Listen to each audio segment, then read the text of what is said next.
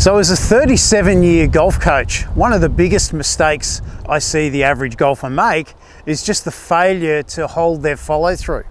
So if you can just get into a balanced follow through and just hold that follow through for 3 seconds, it's going to maximize the goodness out of every shot.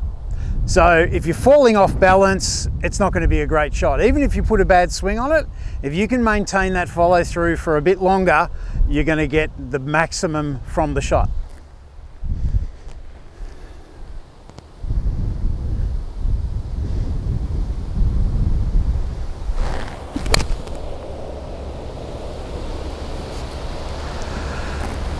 By holding it for 3 seconds, you're going to improve your ball striking. Thanks for letting me help you with your golf. I'm Brian Fitzgerald, the Golf Doctor, and I look forward to seeing you in my next video.